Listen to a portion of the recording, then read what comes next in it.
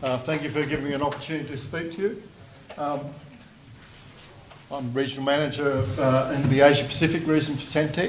Sentek's a worldwide company. We have also companies in America and Europe.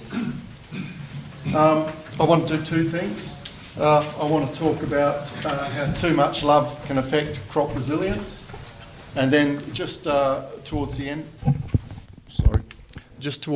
of the session, I'd also like to consider some of the questions that the conveners posed on just a bit about company and that.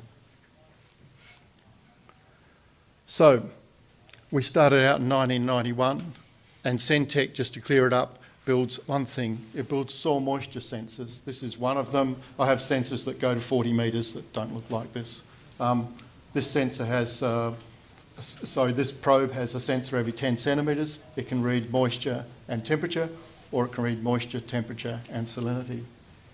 It broadcasts out a signal that's about this wide round the probe. So, to be successful, you have to make this probe able to represent, with its area of this area, represent a paddock that's, or an orchard that's many hectares. So there's other things apart from just sensing that you have to consider. So, but let's roll back. This is Peter Buss, the founder, in 1991, probably in an onion field or something like that around Murray Bridge. And what was his motivation? In 1991, you could not get a continuous record of volumetric soil moisture. You could get continuous record logged of gypsum blocks, or you could get discontinuous record by using a neutron moisture meter where you gathered data when you visited the site. What was happening in the background there was we were moving from a system that back in the 50s and 60s in the Riverland was you had 5 deliveries a year, and I think you had a 6th special if the river was flowing. You then moved to water joeys where you ordered water, surface flow. They came along and pulled the gates. So very slow stuff. You might only be seeing 8 or 9 irrigations a year.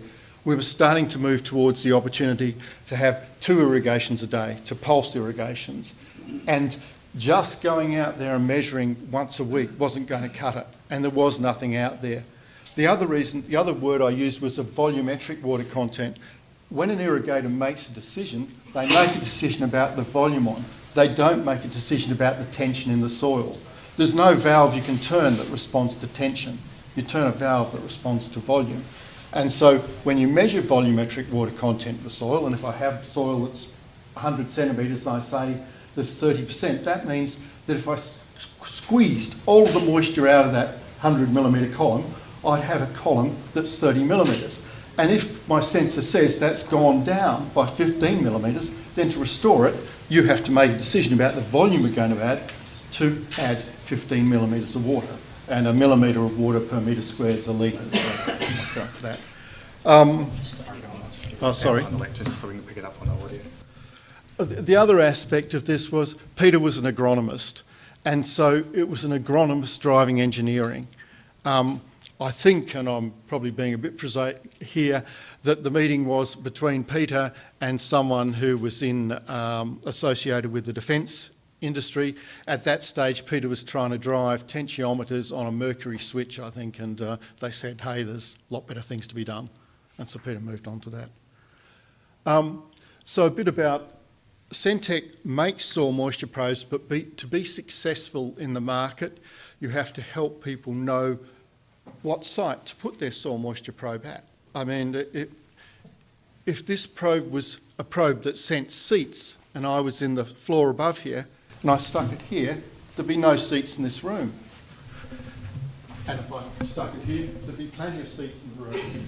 And it's trivial, but that's a big thing. You have to be willing to train your distributors to be able to have some key insights. The next thing you have to do is, whenever you put a sensor anywhere, the process of inserting that sensor can set up artefacts. So you have to support people in making a sensor placement that doesn't produce a whole lot of artefacts. Artefacts are signals that have nothing to do with what's happening in the environment. The next thing you have to do is be able to make it easy for people to get data. You have to pick some reliable telemetry, or if they're going to log it, you have to pick an easy way to log it. And lastly, having values and buying a graphics package is not using pictures to create understanding. We have a guy that has been there 20 years. He's a software geek, if you will. He is driven by agronomist into the type of pictures he makes. So we actually design our own graphic package. We don't buy things off the shelf. So finally, let's get on to what I want to talk about, which was a bit about resilience and too much love. So for me, if I buy a piece of land that's got 60 centimetres of good topsoil, my crop will have resilience if I can get the roots exploring all that soil.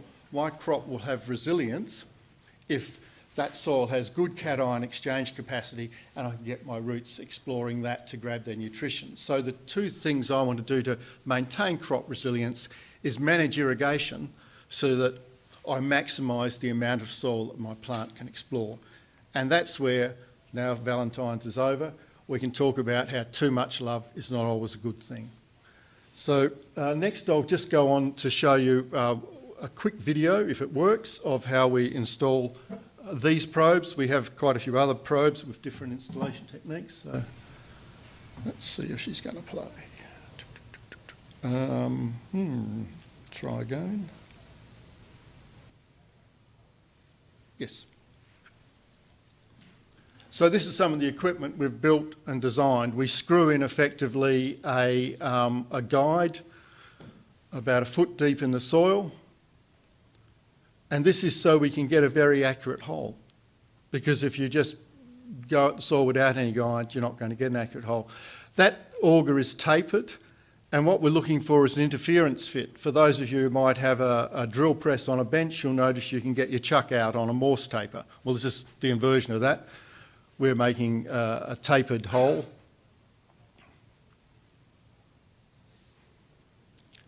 And then we drop the probe in. So the taper gives a very good fit. In clays, with a 120 centimetre probe, you're going to need a high lift jack to bring it back out.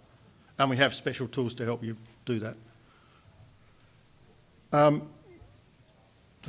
don't know where the sound went, but whatever. So I'm just going to talk about, I think it was last year we did some work with a very large seed producer. This seed producer took us to a few of their key farms and we did some monitoring. And I'll talk about just a couple of the farms. So the first one was broccoli in California. What you'll notice here is, which way is this going to work? Oh, not much of a thing. That's the telemetry and the power. There's a cable going down there. There's a drill and drop in there. It's on beds, drip irrigated. And this is the sort of software we use. So what are we seeing here? We're seeing obviously time across the bottom. And what we're seeing up the top is a bit disingenuous unless you're used to it. You'll notice that we don't have a y-axis. And if you look at the numbers on the left-hand side, you'll see that 1.2 can be above 1.7 and 1.8 can be also above 1.3. What we've done is we've shifted the y-axis so that when someone who uses this is looking at it, they're always seeing the top sensor at the top and they're seeing the bottom sensor at the bottom. And we have a background program that keeps those lines separate. What you'll see with the top sensor is, I've also got labels there, root activity. You can see root activity when you're looking at volume because when a plant's taking water, it starts as the sun comes up and it stops as the sun goes down. Whereas if the water's changing because it's just draining, it goes on day and night. So one of the key features of root activity is the stepping. The other thing you can see is that early on we have poor root activity, and I might go into explain this now. I'll forget this pointer. This we call the Mesa pattern. The glass is full. What that means is we've put so much water on there that we're waterlogged. What happens when you waterlog a soil is that plant roots need oxygen and you create conditions called anaerobic. It stops nutrient uptake. It actually causes a hormone to be sent up to the leaves that says, believe it or not, slow down water use. And just to divert a bit, you see this is a real classic when you go and look at cotton on rice soils in the MIA. Because a good rice soil, you don't want any leakage. And the crazy thing is you're looking at water use, and every time the guy irrigates, water use slows down for 2 or 3 days until he drains out the top 30 centimetres and it starts to pick up again. It's counterintuitive, but that's the effect of too much love in this case. So this is absolutely saturated. These rises up here are also indicating saturation. So we've got a situation where the guy's irrigating fairly frequently, and we've got to talk him into cutting back. And as he cuts back, the type of things you start to see is you start to see the stepping going deeper and deeper. So in other words, by actually cutting back on the amount of water, he's allowing his plant to develop the full potential of the root zone. And this is not an uncommon observation. I'm just going to move now to the other slide to sum that up. How do you take that sort of information on an individual level, this is the graph we've just been looking at, and turn it into something that people can manage easy? So what we do here is we put a line in that says above here, you're saturated. In other words, you're putting on too much water. When the water content, that's the water content of these 6 sensors added together, is up above there, it means the aeration is compromised. It also can lead to things like denitrification and other things. They're not a major concern. So by getting the, this pointer is desperate, getting the grower to pull back, we move them into the green area. What you're not seeing here, and you will see on another slide as we move to another crop, is down the bottom of the green area we have a red area, and that's stressed. And we can tell stressed not by measuring the tension, but we can look at the daily water use. And as you start to see your daily water use decline, taking into account the variation in weather, you can use that to set your lower limit. And so the farmer is looking at one graph and he's trying to keep it in the green.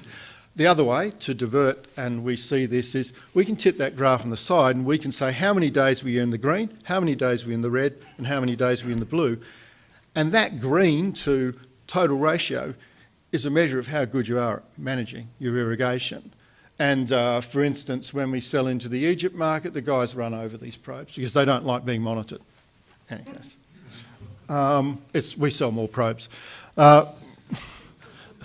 So let's move on to tomatoes in Italy. This is a much better example, and this is your red line here for stress. We also put a line in here that is to indicate you're going to need to water in the next day or so. What have I got left? Okay, good. And these lines can also be displayed in other ways so people can receive alerts if they want to. We can generate agronomic alerts. This is what I'm talking about. You're either too full or you're heading towards stress or you're actually in stress. We can also generate, and this is one of the things about data requirements for these probes, we can generate alerts about sensor condition, alerts about battery condition, alerts about failure to have a expected transmission. But I won't cover those today. So here we've got, again, we're cutting back slightly and we're starting to see these really good indications of root activity. Let's move on to an even better example. This is onions in Texas, and again we've got this graph up the top. This is our top sensor, this bottom sensor. One of the things to notice here is added irrigation and fertiliser, and you can see when he's watered, that's gone up and drained to bring that up, and drained to bring that up. A little bit there, but nothing much here. What does that mean? That means he's kept his fertiliser in the top 40 centimetres. If I'd seen a big blip in these, that means he's washed all his fertiliser out of the top 40 centimetres. You'll also see that in this graph we've run down until the point where we're going into harvest, so dry off. So okay, I'm going well. So now I'll go back to just address some of the questions that the conveners wanted me to look at. Uptake. You really need to identify the benefits to those in your pathway to market. We have a lot of different pathways to market. Some of them are agronomists, some of them are big dealers, some of them are researchers. We also have pathways into mining market, pathways into a landscape market. They're very different pathways. Tomorrow I fly up to work on a race field, a big racetrack up out of Brisbane. So we have I suppose what you've got to do is you may have identified the benefits to farmers, but you're not going to, well, we're a wholesaler. We manufacture this stuff. We don't sell to farmers. We sell to people who sell to farmers. So you've got to identify a benefit to them. And the type of benefit that you're going to have to identify is obviously you're going to have to identify a good profit margin. You're going to have to identify a name that spells out that these have been here for a long while. I'll go to country shows and I'll get people coming up and being really very aggravated at me. And we unpack it and they've bought a Ford and I'm the Holden dealer. There's a lot of companies that come and go out there in the tech space and they last a few years and they move on. To the farmer, every company was a probe company and hence he wanted to complain to me even though I didn't know anything about the brand he was having issues with. So adoption, so the journey from the backyard to 80 countries. One of the things about getting out into the world is you've got to look at all the ways that you can influence decision makers. Peter really emphasised building good relationships with USDA. And so National Ecological Observation Network is a very big client of us in the US. We find our entry into Asia is just through the research market. It's a lot harder to enter into the farm market where you've got language gaps and that. Our software is translated into Spanish, but obviously, well, it's not obvious to you, but I can tell you we haven't got it in Mandarin yet. So when we enter these other markets, we're often entering them not with our full product. We're entering them looking for integrators. That is, we just provide the sensor and then they hook it up to their own logging and their own telemetry. We provide installation tools. Okay, so you've got to support installers. I mentioned that earlier. We have a whole sort of little training about representative sites. It's getting easier these days because lots of people buy EM, so they have some idea of what the spatial variability of the soil is in their paddock. Lots of people are also buying NDVI, so they have some idea where a representative crop is. Because when you're aiming to represent a whole paddock, just by measuring that, you've got to put it in a site that's representative. We've got to support installation, and what I mean by this is a lot of this stuff used to be based on slurry install. The problem with slurry install is manifold, but one is preferential flow, and how much are you going to pay me to tell you water runs to the bottom of a hole? Because if you get preferential flow, that's where the water will run. You're not going to pay me anything, but if you set up a poor install, you're going to create an artefact that is a pathway that didn't exist before. And that artefact's going to take a 5 mil rainfall and put it down at 60 centimetres. And you're going to think, wow, thank God my rain gauge lied. Things are really good. Well, they're not. You've just created an artefact. The other things are more subtle, and I had this happen with some colleagues overseas. You put in a slurry and you get to a full point. You go for a big drying regime and you can't get back up to the full point. And then we look at the rate that rainfall percolates through to that probe and we find that it took 8 hours when that full point was there and now only takes 4 hours. So the whole medium has become more porous. So what we try to do is standard install if you're using the 2-inch tube. That's achievable to about 3 metres. Beyond 3 metres we're stuck with slurry. So I've done up to 20 metre installs in sand and we've basically had to slurry the sand back in there. There's no other option. But for most ag users, we're using this, and you saw the tools that we use with it. I should say this probe is not what is one of our new probes. The top bit there's a Bluetooth. So to enter a market where telemetry brings other costs, we've cut that out. The farmer can use their Apple or Android phone to pick up the data here. That stores 2,000 readings.